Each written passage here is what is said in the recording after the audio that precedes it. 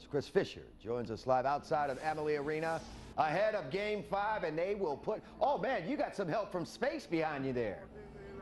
Lightning, I mean, Reggie, you think your love for the Lightning is out of this world? Well, got to introduce you to this man, because it doesn't even compare. The Malektronic Rocketman, a.k.a.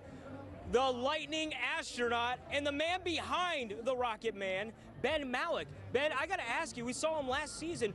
Where did this idea come from? Oh, we've been running a partnership with the Tampa Bay Lightning since last year, and he was here at a couple of different games last year handing out speakers to winners that were in the stands. And during one of the intermissions, he went and sat down in the seats that are right next to the visitors' bench, and people loved seeing him there. He got a lot of national attention, and after that it became kind of a symbol of the Tampa Bay Lightning fan base and trying to get into the heads of the opposing team.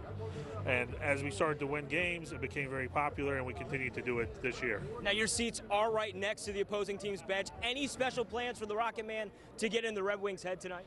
I think the team is doing a good enough job on their own right now. They're down 3-1. All we're hoping to do is a team wins so that Rocketman can go into orbit for a couple of days and get some rest. The next series is coming up, and that's what we're hoping for.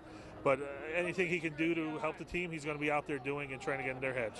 The mission tonight, beat the Redwings. That's the Rocketman's main mission, getting in their head. We're going to have much more coming up on the Lightning in a big Game 5 in 10 Sports at 6. Reporting from Amalie Arena, Chris Fischer, 10 Sports, WTSP. I love to see that guy. You got to go to a game and see him in person. So if you're heading out of the door for the game or have any plans anywhere near